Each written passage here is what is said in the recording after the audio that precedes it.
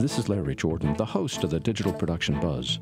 The following interview is an excerpt from a recent program. To hear the entire program, visit digitalproductionbuzz.com. Philip, last week we spent a lot of time talking about trends that were going on in 2015. Tonight, we're devoting the show to looking forward to 2016. So put your prognosticating hat on. What are you expecting from the new year? I'm expecting that most of my predictions will be wrong. Oh, go out on a limb.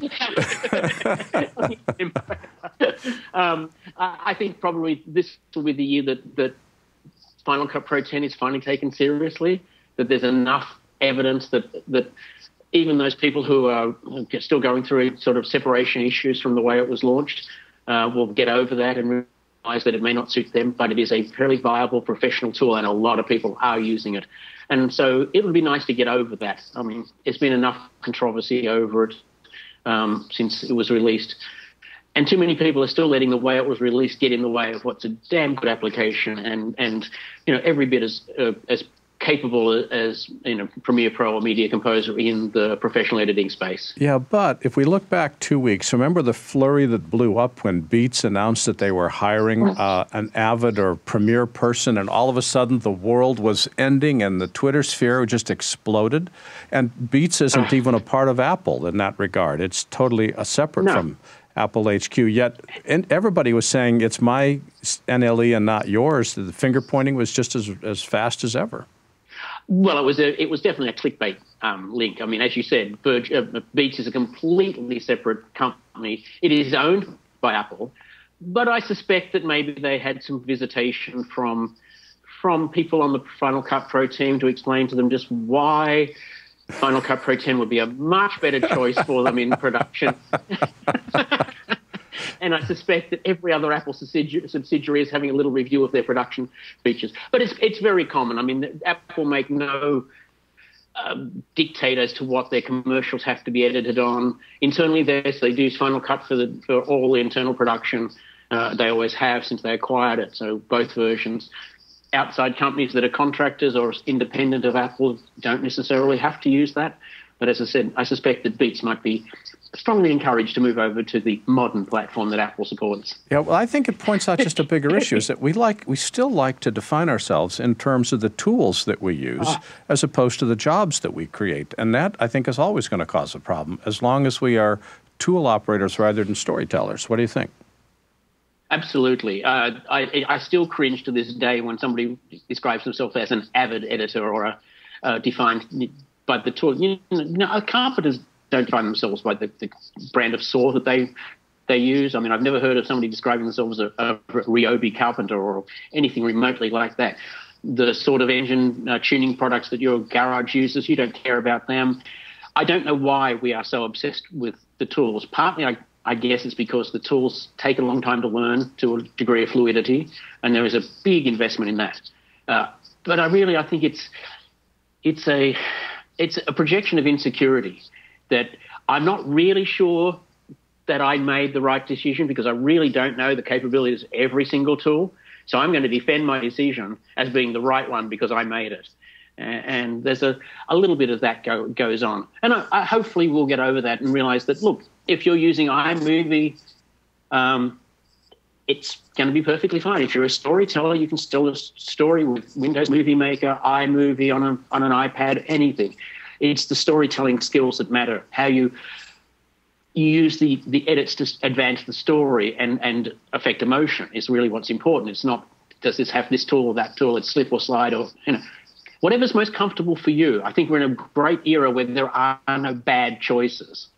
There can only be inappropriate choices for you. But every NLE that's available now is capable of being used in a fully professional environment. Whether it suits you, that's another question. Okay, so we've got Final Cut 10 now sitting on a professional shelf. What else are you expecting for 2016?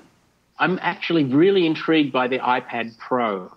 I've heard from a couple of early adopters, and they seem to find it a very viable field production tool with the camera built in, straight into iMovie on the iPad Pro. It's got a big enough screen and enough storage space to make that viable, and immediate upload. So you have an intelligent camera that you can edit on and upload as well. So I think that's going to be an important trend. A lot of production is going to happen on cell phones and pad devices, simply because it can be, and they're always with you. I'm often asked, what's the best camera? And of course, the absolute best camera is the one that I have with me when I want to take a picture or a piece of video. So, I do B-roll for our cooking shows wherever I see something that's interesting. So a meat cabinet of aging meat in Gallagher's restaurant in New York, New York. I'm not sure when exactly I might want to use that, but I can capture the B-roll while I'm there for when I use it in the future. So having small cameras, and I think small cameras are, as I mentioned in the wrap-up show, are an important trend. We can put cameras where we never could put cameras before and get footage that we could never have before.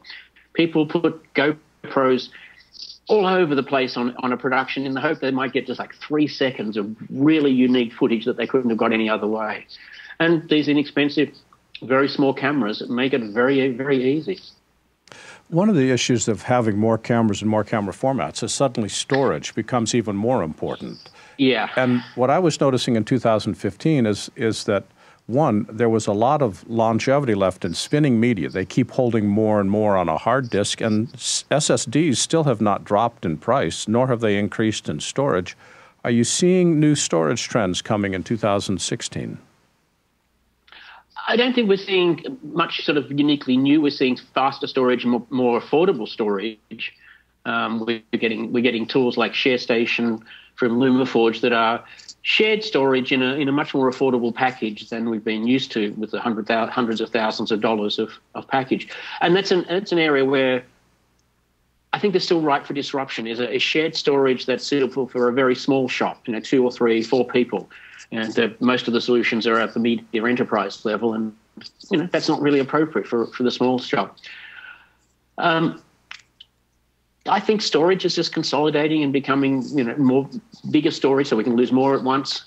RAID storage so that it's protected, and just slowly, prices are just trending down. I'm amazed. 3 terabyte portable drive on Amazon a week or two ago was under $140. I thought, no, I don't really need another portable drive right now, but gosh, I was tempted. I bought a 4 terabyte drive 2 weeks ago. It was $120. 4 terabytes. Yeah. It's just ridiculous. What's your take on virtual reality? Is it going to move into storytelling, or is it going to stay with games? I'm pretty sure that we're going to move into storytelling with virtual reality. It's going to take a while because it's going to be a new medium, and people will take a while to understand how do you best tell a story within that medium. Unlike 3D, I think the immersiveness of the virtual reality environment will allow more complicated stories and more interesting stories, because and they're going to be a nightmare to produce because you won't have one fixed storyline that you have to pass through. So this is the whole interactive storytelling, which has been tried before but never, I think, really conquered. If we can get that conquered now with virtual reality, I think that will become very, very immersive and very, very powerful. It has a lot of applications in training and education as well. Philip, for people that want to keep track of your thinking and your writing, where can they go on the web? The best place is philiphodgetts.com, or you can find me also at Lumberjack System or on intelligentassistance.com. And Philip Hodgetts at philiphodgetts.com. It's been a wonderful year spending time listening to your thinking, and I look forward to doing the same thing in 2016. Thank you very much. My pleasure. If you'd like to see more videos like this one, please subscribe to our YouTube channel. To stay connected and receive updates from The Buzz, sign up for our free weekly newsletter now. Or you can learn more about us on our website. And thanks for watching The Digital Production Buzz.